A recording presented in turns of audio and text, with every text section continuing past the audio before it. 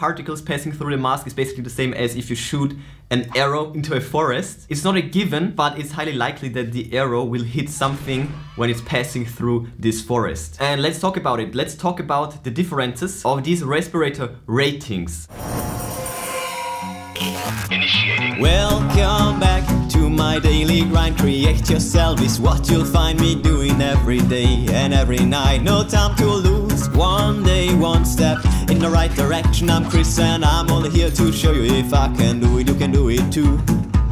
Welcome back to the vlog. It is Saturday, another day, another chance to push hard, and the topic for this vlog is a respirator rating comparison, so let's get it. I don't know how to classify this vlog, maybe it's a DIY project, I don't know. I will list you the DIY projects right here, watch them all. But before we get started, love goes out to all my subscribers. Thank you for making my life special and worth living to the max, so let me try to give back with a sweet video. Also, before we get started, this is part of a collaboration with my boy Steven from Tech Magnet. Check out the video right here, it's definitely going to be awesome. And now let's get to the topic. The sources will be linked in the description. I found something amazing and let's talk about it. Let's talk about the differences of these respirator ratings. The difference between a surgical mask and an actual respirator should be clear now, so I won't get into this. Actually, I will get into this in the next vlog. You can check it out right here. Different types of masks, but now let's get to the respirator ratings. It is important to mention that respirators are of course better than masks, but they are no absolute barrier. They have a rejection ratio. They don't act like a shield, they act more like a labyrinth. And I heard this amazing quote from Tech Ingredients: particles passing through the mask is basically the same as if you shoot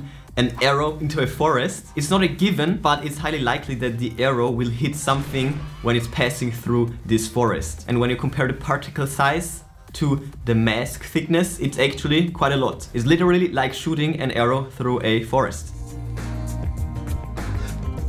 What an amazing analogy. So let's get to the classification. The most used is the N95 thingy. What the hell is that? Also, there are FFP ratings, most commonly used in Europe. And then there is also KN, which is getting more and more popular because this is a Chinese classification. And as you know, Chinese is pumping out masks. So we will also get to this. So the N thing is an American standard, the FFP is a European standard, and the KN is a Chinese standard, as I just said, just to make this clear. Now let's compare. As I said, they have a rejection rating. FFP1, phase filtering piece 1, level 1 basically. They remove at least 80% of all particles that are 0.3 microns in diameter or larger. Moving up a level, FFP2, at least 94%. This is also very similar to the N95, and they remove at least 95%.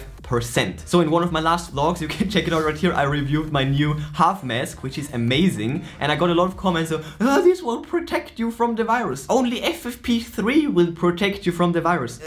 Yes and no. Let's just say it is a reasonable protection and it's better than nothing, but of course the higher you go, the better it is, the safer you will be. Let's move up another level, N99 and FFP3. I haven't heard about an actual N99 filter, but there is N100. Anyway, so FFP3 will remove 99%, P3 99.5%, and N100 will remove at least 99.97%. So again, FFP3 is very similar to N100, but it still won't remove all of it. You're not 100% safe. That is the important message right here. Although it will give you the best protection out of these disposable respirators. To make it short, N95 is pretty much the same as FFP2, and the N100 is basically the same as the FFP3. Let's get to the upcoming KN95 one. Yes, it is similar to the N95 one. Read up, my guys, but just that you know, there are a lot of scams, so don't get trapped. So this basically concludes the lessons for the ratings on respirators. Disposable ones, the non-disposable ones also have a rating, but this will definitely need further investigations because there are many more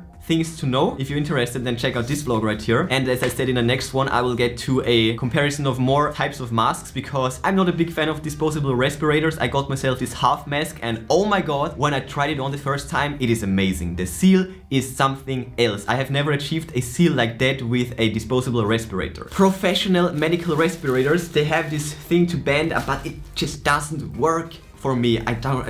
It's so bad. So if you have the chance to get a half mask with snap-in filter pieces or somehow exchangeable filter pieces, definitely go for it. These are amazing. I can totally recommend them. But yeah, that's it for this one. I will see you in the next one, I guess. Smash that like button the way I want to smash all disposable respirators. No, actually, that doesn't make sense. I just love my half mask. Bang the bell like clap, pop, to never miss DIY projects, and check the recent news on ChrisViral.com. And yeah, that's it for today. I will see you tomorrow.